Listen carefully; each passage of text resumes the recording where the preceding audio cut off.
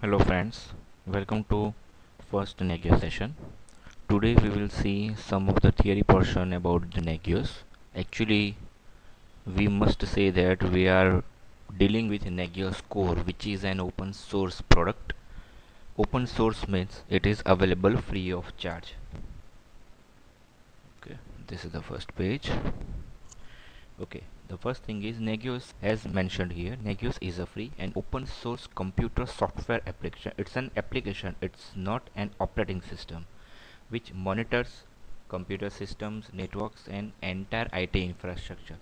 So, in short, you can say that you can measure or you can check the health of your entire data center, which comprises all type of network and server nodes such as HP hardware, IBM hardware, Cisco network hardware, Cisco Blade Center, which is basically a hardware products, which are all the hardware products. And on the bare metal hardware, there would be operating systems such as Windows XP, Windows 7, server grade operating systems like Windows 2003, 2008, 2012, and upcoming 2016.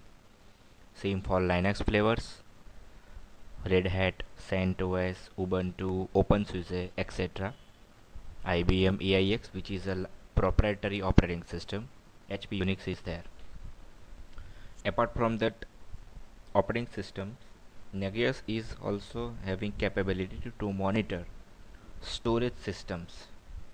A typical storage system comprises NAS and SAN. NAS means a storage in a network which is connected over the network on a traditional RJ45 network, and another is a SAN, storage area network, which has a typical fiber connectivity for faster data I/O. Nagios was first launched on March 14, 1999, and formally it was known as NetSaint. Okay, as discussed earlier, Nagios monitors your entire infrastructure to ensure systems, applications, services, and business processes are functioning properly. Okay, and if everything goes wrong, Nagios sends alerts through SMS, email, or a phone call. Another big advantage of Nagios is when the system is in recovery stage, then it also gives you an alert.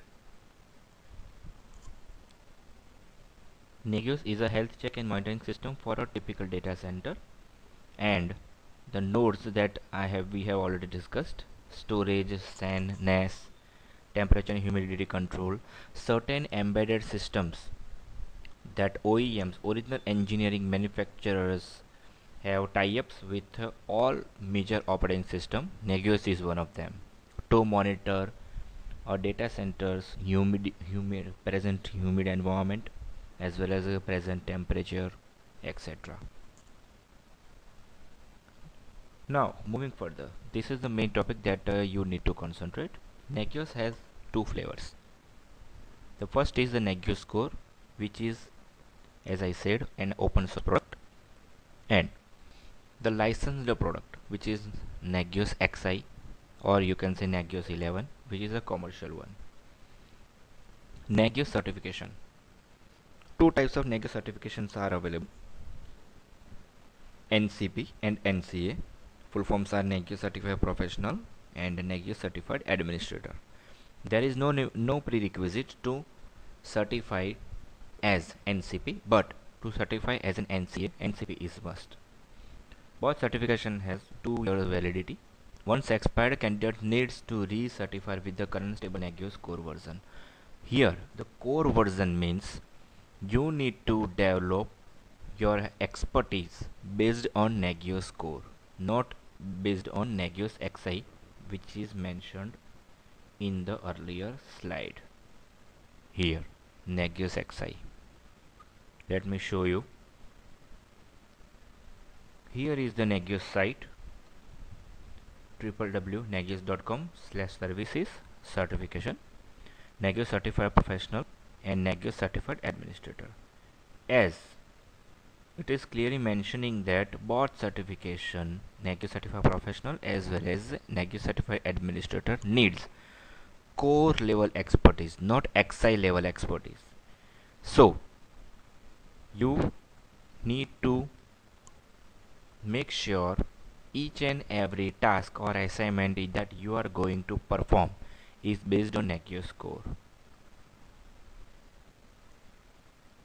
Here is the exam environment. Test questions are 75 for NCP.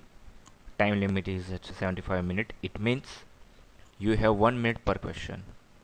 The price is 199 USD.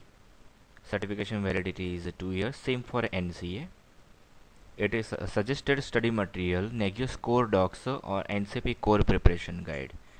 Suggested training basic, prerequisite none. But same for NCA. The exam fee is $299. Validity is same, Nagios core, but you have to pass NCP core exam. In short, Nagios certification is based on Nagios core, not on Nagios XI.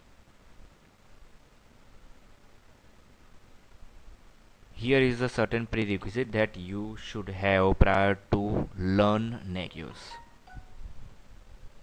Candidates should have adequate hands-on experience on managing Linux system and services. The Linux systems are CentOS, Red Hat and Ubuntu.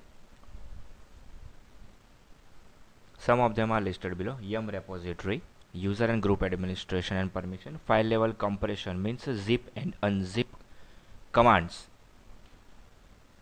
Basic understanding of Apache HTTP server, which is your web server which serves your web pages. File and directory level permission, which is very important if you are learning Nagios from the scratch. SNMP service we will discuss later on. The full form of SNMP is Simple Network Management Protocol. The main fundamental advantage of SNMP is you can monitor remote computers, disk, memory, CPU, service, application and other utilization without installing a Nagios agent. For that, remote computer should have SNMP service. Version shall be version 1, 2 or 3.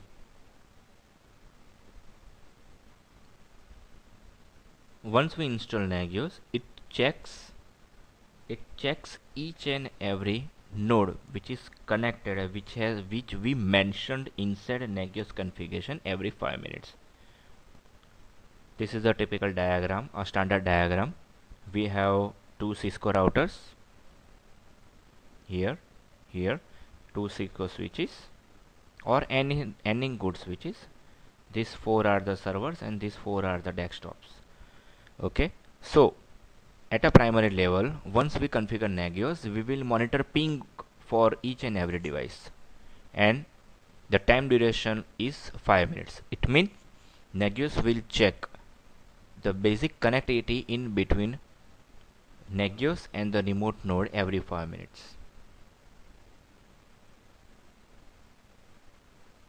Look, ping breaks for 2 servers.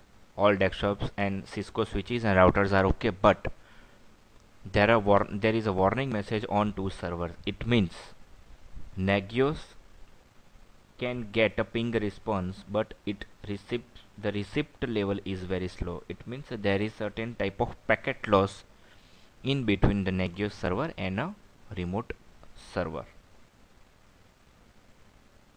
Is it pinging? This is a try 1. No. It means it is critical. Try 2, again try 3, try 4, try 5. It will generate alert after 5 subsequent attempts. Here try 1 is equal to 1 minute. It means try 5 is equal to 5 minutes. On the very 6th minute, Nagios will send alert in a form of SMS, email or phone call.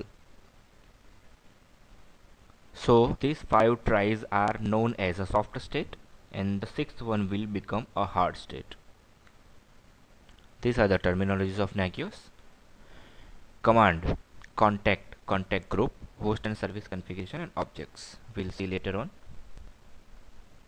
Here is the Nagios plugin architecture, a basic Nagios process which has a certain logics based on Perl, and Nagios interacts with all type of remote hosts and services using Perl based plugins, which monitors all traffic on abstraction layer.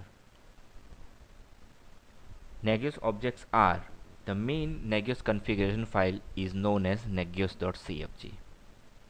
The objects are elements that are involved in the monitoring and notification logic. Type of Nagios objects are service groups, host the same host group, contact groups, commands time periods like I said 5 minutes as of now, notification escalation and dependencies. Nagios core training topics that we will see in our next hands-on practical. This is the end of a basic Nagios session. Here what we see is in the very next slide we will see this PDF document.